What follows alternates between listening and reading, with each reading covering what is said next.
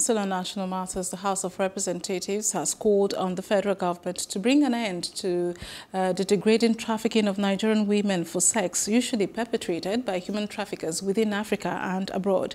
Federal lawmakers, while tasking the federal government to investigate and act decisively to end the scourge, say it has become worrisome as most victims are unknowingly lured and deceived with the promise of a better life outside the shores of the country.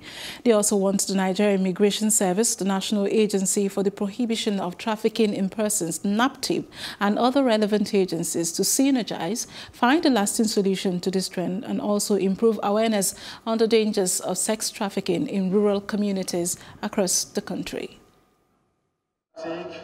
The agency, the diaspora agency, should do a lot of reorientation for our people, for the young girls especially, and in the rural areas also, because these are the areas where they recruit most of these people.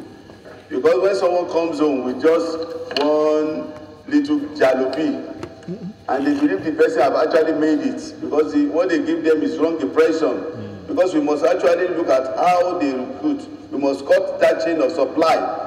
That is the vital thing for us to do. And also, we must emphasize dignity of labor in this country.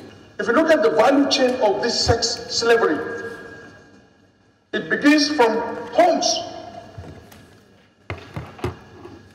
I do not want to get involved in mentioning geographical jurisdictions where this thing is somehow almost being legitimized. So there is need for advocacy, there is need for our religious institutions to get involved into this, and also the political will of leaders that are involved in dealing with affairs of the public.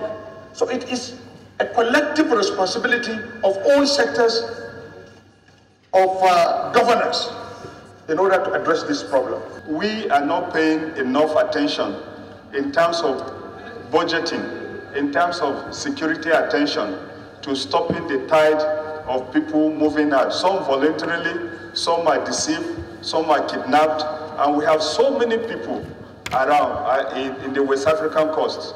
It is important that we as a house take some action on this matter, because a lot of resources officially of the Nigerian government, of the Nigerian people, go to support some of these countries that are engaged in some of these activities against our people.